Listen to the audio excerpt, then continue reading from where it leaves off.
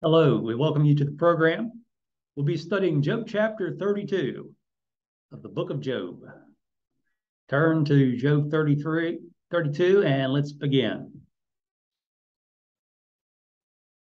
After Job finishes his discourse, Elihu gives his 6-chapter presentation in chapters 32 to 37.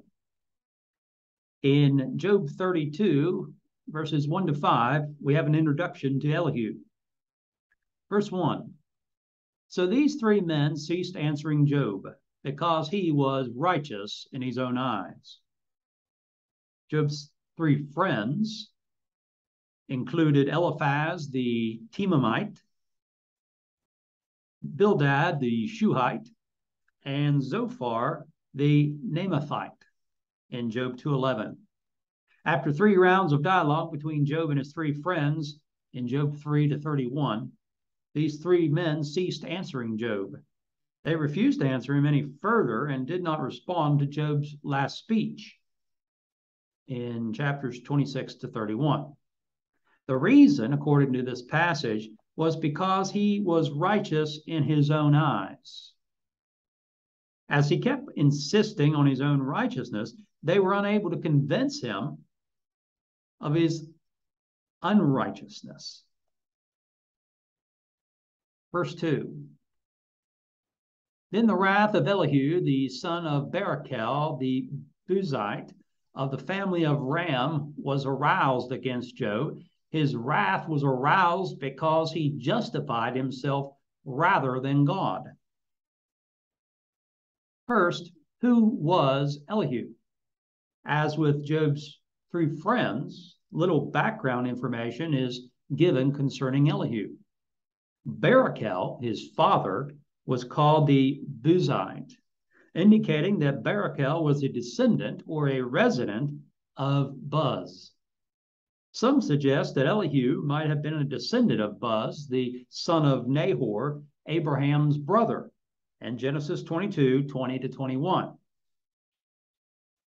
We suggested at the introduction of the book that the book appears to have been written during the time of the patriarchs.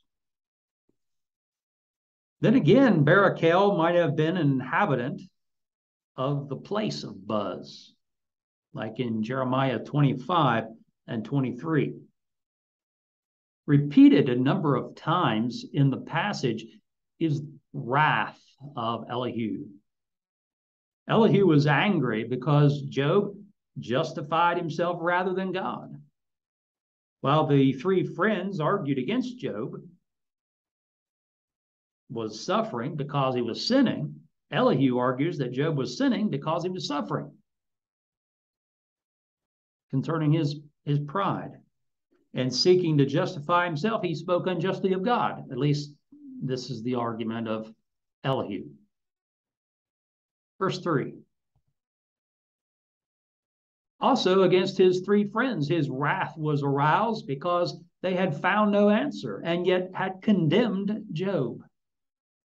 Elihu was angry at Job's 3 friends because they had found no answer and yet condemned Job. They condemned Job without being able to answer or refute Job's arguments. Verse 4. Now, because they were years older than he, Elihu had waited to speak to Job. Elihu had waited to speak to Job out of respect for their older age. They were years older than he. Verse 5. When Elihu saw that there was no answer in the mouth of these 3 men, his wrath was aroused. Elihu saw that the 3 men ceased answering Job, verse 1. They had no answer for Job to refute his arguments. What about the wrath of Elihu? Again, the introduction speaks of Elihu's wrath 4 times. First, the wrath of Elihu was aroused against Job. Verse 2. Second, his wrath was aroused, again in verse 2. Third, his wrath was aroused against Job's three friends because they condemned Job, verse 3. And fourth, his wrath was aroused against the three men because they had no answer, verse 5. The term aroused in this passage means to be hot or to burn with anger. And we might say that he was very angry with these men. And so his anger burned against these men. Verses 6 to 9, we have Elihu's hesitancy to speak. Verse 6. So Elihu, the son of Barachel, the Buzite, answered and said, I am young in years, and you are very old. Therefore I was afraid, and dared not declare my opinion to you. As far as we can tell from the book, Elihu stood by while the other friends spoke to Job. And now Elihu reveals his presence and begins to speak. Evidently, Elihu was much younger than Job and the three friends. The author says that they were years older than Elihu, verse 4. And after waiting, Elihu now speaks to Job. He describes himself as being young in years, and Job as being very old. Age is relative. We're not told how old Job or the other men were. We're not told how young Eliphaz or how young Elihu was either. Only that Elihu was young in years and Job was, as he saw, very old. Elihu says that he was afraid to give his opinion to Job. That word opinion might be literally translated as knowledge. And so he was hesitant to proclaim what he knew, at least what he thought he knew. Verse 7. I said age should speak, and multitude of years should teach wisdom. Elihu said to himself that those who are older should speak. And with their many years, he expected to hear wisdom from the older men. However, he was disappointed. Verse 8. He said, but there is a spirit in man, and the breath of the Almighty gives him understanding. Elihu says that there is a spirit in man. He also says that it is the breath of the Almighty who gives understanding. While wisdom may come with multitude of years, verse 8, wisdom or understanding is ultimately from the Almighty. Elihu, who was younger, would now speak. Verse 9. Again, according to verse 8, he may or may not have claimed that he received special understanding from the Almighty. Here's simply the case that he's saying that for a while I held back from speaking because they were older and I was younger, but he now says that there's a spirit in man, and he also says how that the breath of the Almighty gives him understanding. And so his basis for beginning to speak. He goes on in verse 9, great men are not always wise, nor do the aged always understand justice. So he continues to give explanation for why now, despite being hesitant to speak, is now determined to speak. Elihu says, contrary to expectation, that great men are not always wise. This is true of men of position and age. The term great here may refer to men of many years. Likewise, aged men do not always understand justice or the exercise of justice. Verses 10 to 14, Elihu decides to speak. Verse 10. Therefore I say, listen to me, I also will declare my opinion. Well, Elihu hesitated to share his opinion due to respect for the older age of the men. Verse 6. Now he's determined to share his opinion or knowledge. He calls for the three men to listen to him. And so listen to his opinion. Listen to what he thinks, what he knows, to his knowledge. Verse 11. Indeed, I waited for your words. I listened to your reasonings while you searched out what to say. Elihu uses three different words in verse 11 and 12. First, he says that he waited for their words. And so he waited patiently for them to speak. He waited for them to give their understanding. Second, he listened to their reasonings. He waited and listened while they looked for words to say. Verse 12, I paid close attention to you, and surely not one of you convinced Job or answered his words. And so third, Elihu says that he paid attention to the three men, and yet not one of the men was able to convince Job that he is unrighteous. None of the men answered the words of Job. They were unable to answer or to refute his claims of being righteous. Despite the three men and their age and presumably their wisdom, they were unable to convince Job that he was unrighteous, nor were they able to answer Job to refute his argument that he was righteous.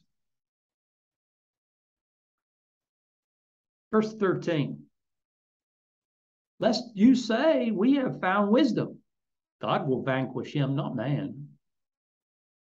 Elihu says that the three men had not convinced Job or answered his words in verse 12.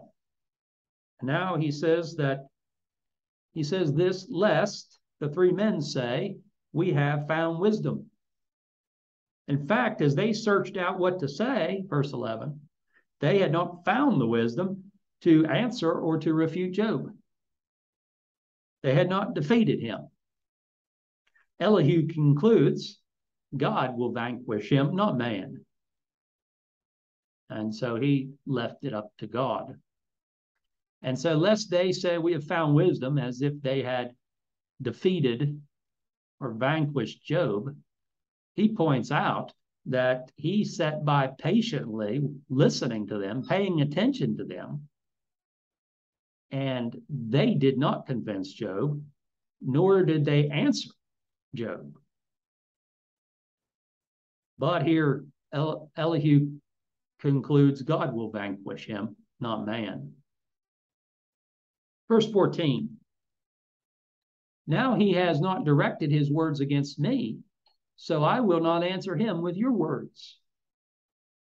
Elihu points out to the three friends that Job had not directed his words against him. Therefore, Elihu will not answer Job with the words of his three friends. He will start fresh. Now, whether he does or not, you be the judge. But let's go on. Verse 15. Verses 15 to 22, Elihu had said, or had much to say. He had a lot to say. Verse 15, he said, they are dismayed and answer no more. Words escape them. Elihu says that the three friends are dismayed. Some versions amazed. They are dismayed. They are at a loss as to what else to say. They had searched out what to say, and now words escape them. Sometimes people today say, I have no words. And so their words escaped them. They were unable to find them. As a result, they ceased answering Job. Verse 1. Verse 16. And I have waited because they did not speak, because they stood still and answered no more. Elihu waited out of respect for the older men. He waited on the three friends to speak, but they did not speak. Instead, they stood still and did not answer Job.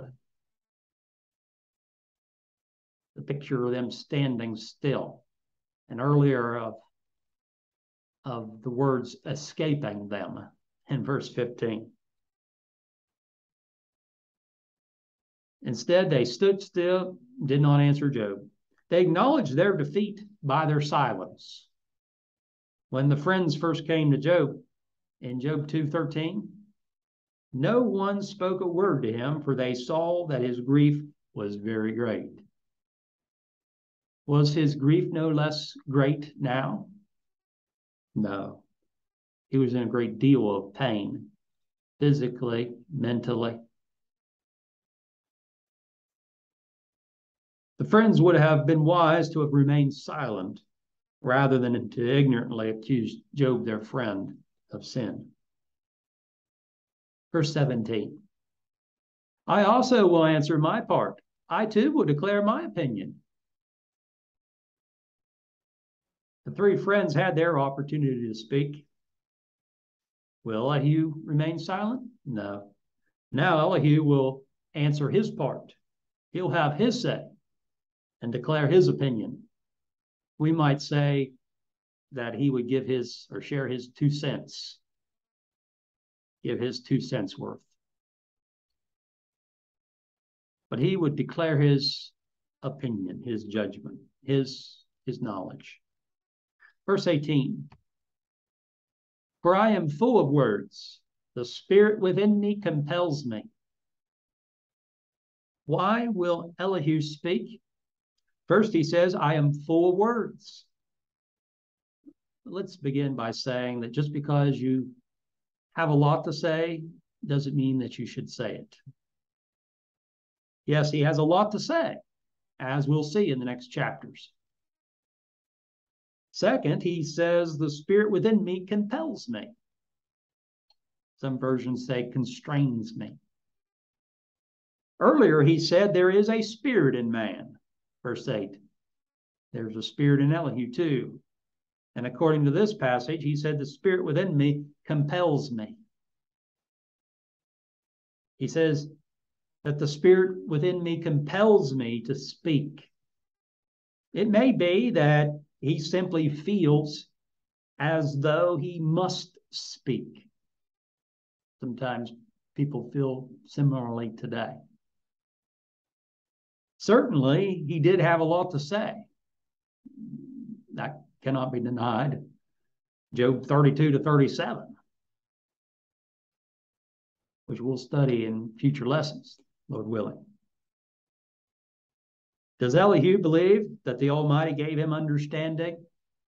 Job 32:8 and verse 13. It's not really clear, but it is clear. It is evident that he did have a lot to say, and he will say it later on in the following chapters. The main point is that he points out in verse 8, there is a spirit in man. And now in verse 18, he says, this spirit compels me to speak. And so he will speak. Verse 19. Indeed, my belly is like wine that has no vent. It is ready to burst like new wineskins. Elihu felt as though he was ready to burst. You know, he had all those words. He had a lot to say. First, he speaks of his belly as though it was wine. How so? Well, he put the wine for the container of the wine. And so he spoke figuratively in this sense, putting the wine for the container of the wine. And as a container of wine without a vent or an opening, a container like a jar may burst, he so felt that as if he would burst himself. Second, he says that his belly is ready to burst like new wineskins. It was a common practice to store wine in containers. Perhaps maybe the rich stored wine in jars, while maybe the poor stored them in wineskins, according to one source. But nevertheless, people stored wine, whether in jars or some other container, such as wineskins. These skins made of leather, such as leather bags of goat skin. His point is that he needs to speak, or else he would burst. He might say he needs to vent. Of course, we read about his wrath 4 times earlier on in the chapter. He had a lot of anger. He had anger for Job, and he had anger for the friends of Job too. And now, after all this waiting, one wonders how he could have contained himself.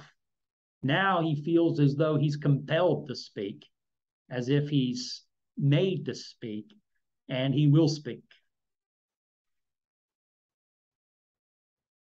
For better or for worse.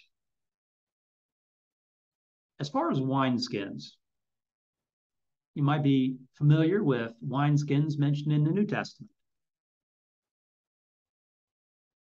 Jesus used the figure of wineskins in passages like Matthew 9:16-17. Here we see the new wine was placed in new wineskins, and Jesus gives an explanation for why during his ministry. Matthew 9:16, no one puts a piece of unshrunk cloth on an old garment, for the patch pulls away from the garment and the tear is made worse. Verse 17, nor do they put new wine into old wineskins, or else the wineskins break, the wine is spilled, and the wineskins are ruined. But they put new wine into new wineskins, and both are preserved. And so as the wine might continue to ferment, it might expand, and if it was placed in an old wineskin, it might break the wineskin. And both the new wine and the wineskin, the old wineskin, would be lost.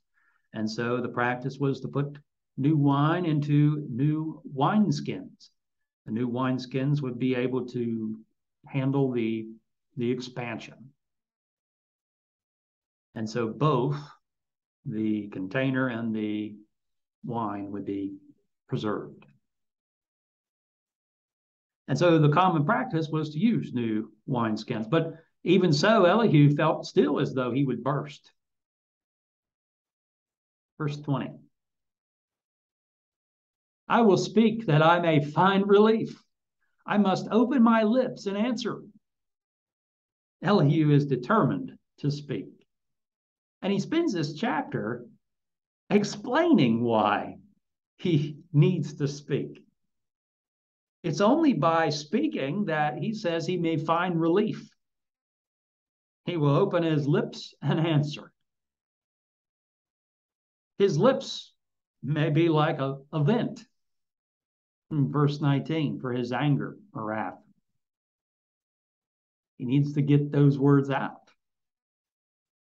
Can you imagine him standing by and he hears the arguments and claims of the friends to Job to try to refute Job, but are unable to refute Job. And he's probably thinking to himself, I have the answer. I have it right here. If only he could speak. Well, now he has his chance, his opportunity to speak his mind.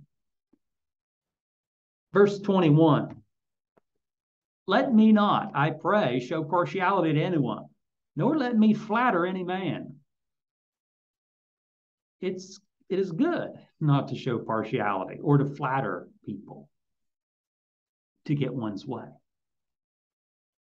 or to win an argument.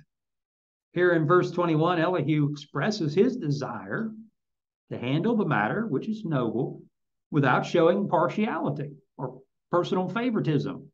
He will not favor one, he says, more than the other.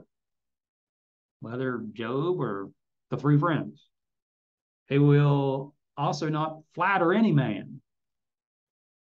So he claims to be higher or to be better than that. And so he will not flatter, he will not praise one over the other.